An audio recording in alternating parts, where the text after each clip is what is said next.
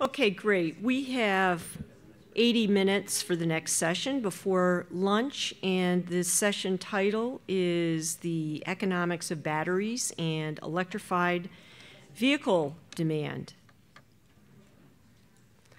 I want to welcome everyone back after that really exciting first session that we had. Good content, excellent discussion, and it left us with a lot of items on our to-do list in terms of analysis. I'd like to kick this session off with just a few remarks in terms of some perspectives on electrified vehicle demand and the policy backdrop, which I think we've been alluding to, discussing, and recognizing a whole host of uncertainties in the environment. And part of that, from a business economics standpoint, is that we are in disequilibrium. Our markets that we're talking about are in disequilibrium, and we do have a lot of negative externalities that really haven't been addressed by policy. Wish that we could follow up on a bipartisan act that was passed not too long ago called the Evidence-Based Policymaking Commission Act, and the commissioners established in 18 months a report that really offered up a very attractive template, especially as an economist, to develop a better way to design policy by using very solid evidence and a database. So we're really pleased that at this conference we have been trying to follow that theme of bringing to you good research, good data, and good analysis.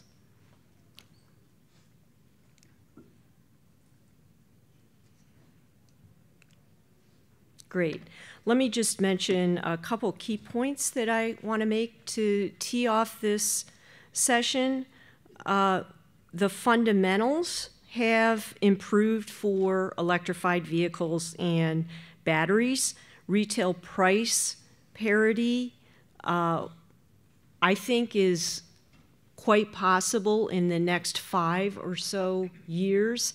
We had the fortunate advantage a couple of days ago of having the head commercialization advisor visit us from ARPA-E at DOE, and she gave a public talk at the university and indicated that the economics in terms of unit cost for the lithium-ion battery had improved beyond what perhaps we're seeing in some public documents today, and it did offer up some more confidence around that cost down curve for not just lithium-ion batteries, but her discussion of the next gen and how that tech innovation can potentially shift that unit cost curve lower.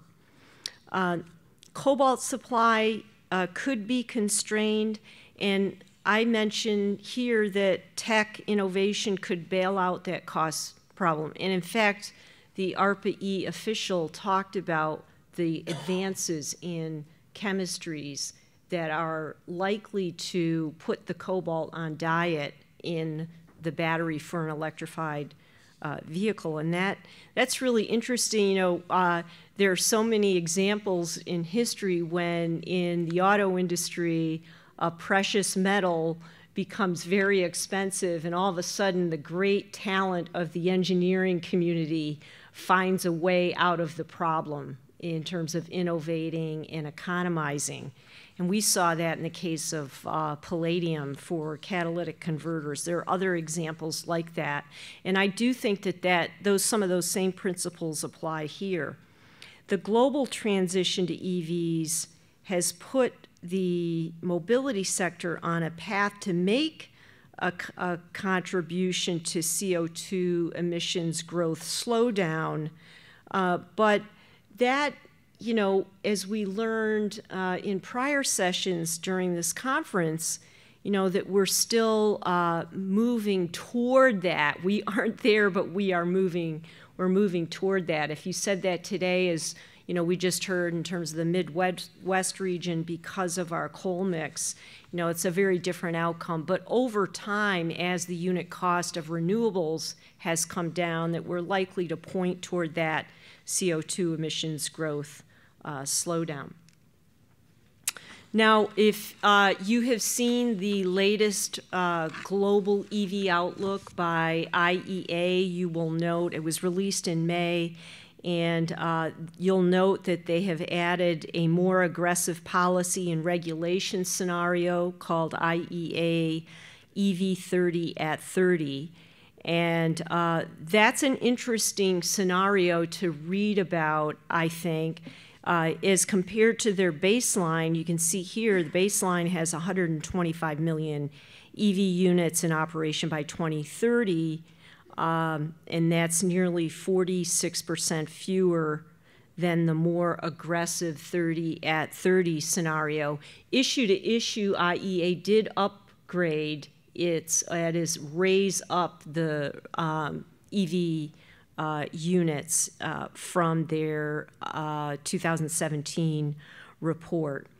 Now, if overall, you can see my third tick point there, if overall global vehicle sales grow at about a 2% rate, then ICE vehicle sales could peak. We could see some peaking in the early 2020s. And I know many of you will say that's pretty optimistic. That's probably not going to happen. And we do have a lot of questions to raise here. You know, can the supply base deliver that outside of China?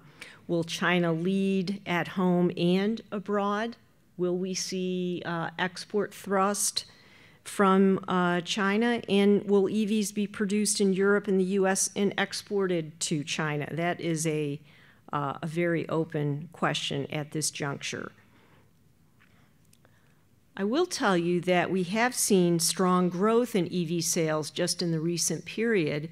This chart shows first half 2017 for EVs, defined as plug-ins plus battery electric vehicles, as compared to the first half of 2018. And global sales are up about 66% in that half-to-half period. Note the very strong rise in China. Full year estimate for China EV sales is about 1 million units. You may be aware their target is about 3 to 4% of their total output next year. And just coming back from China and meeting with a lot of these EV experts, I heard a consensus that the 3 to 4% is on track. You might be aware that they are really trying to address the segment demand for crossovers and SUVs. Many of the EV company startups are launching a crossover product, not necessarily a sedan. So they are trying to address the market tastes and preferences. China also has a target of 5 million units of EV sales by 2020. Oops. Okay. And, you know, if you look at an EV scenario that we have penciled in at this point, and this is really a function of a set of qualitative factors as well as a beginning to be studied assumption regarding the elasticity.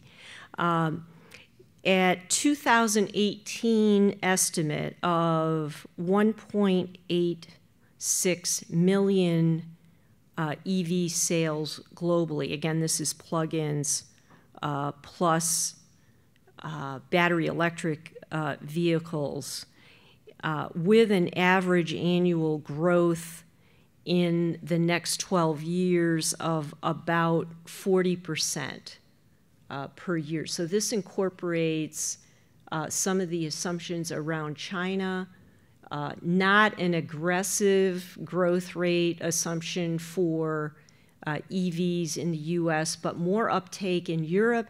And then in the other category, which I had on the prior slide in terms of first half, second half, some of those other markets are beginning to adopt at a more rapid rate.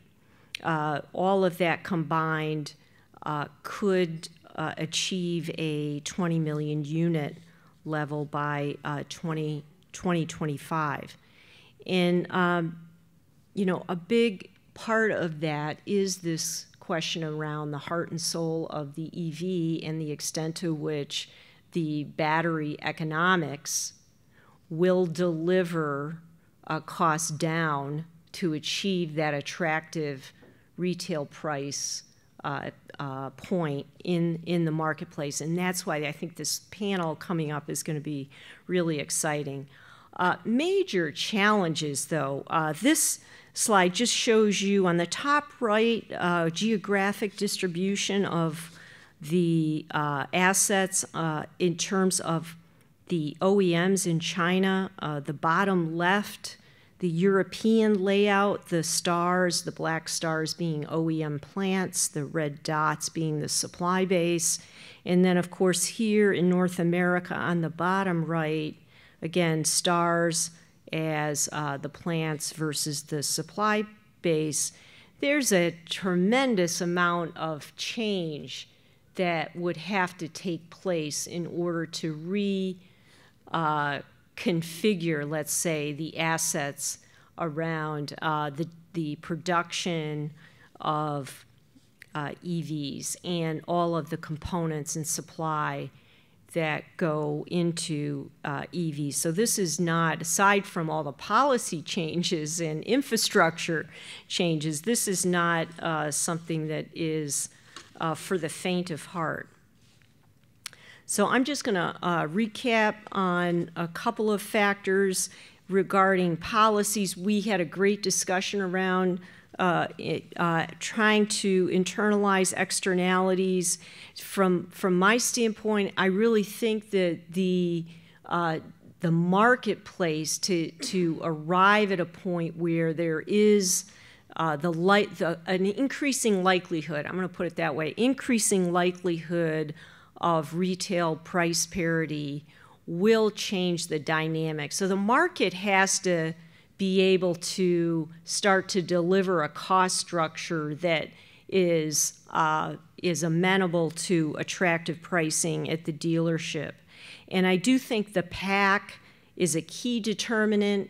ARPA-E says, as I mentioned, that we are getting darn close to that. In fact, if you want a point of confidence, the DOE recently did take down their target on cell and pack, sell at $80 per kilowatt hour. So there's a degree of confidence that's building around the cost structure of the battery.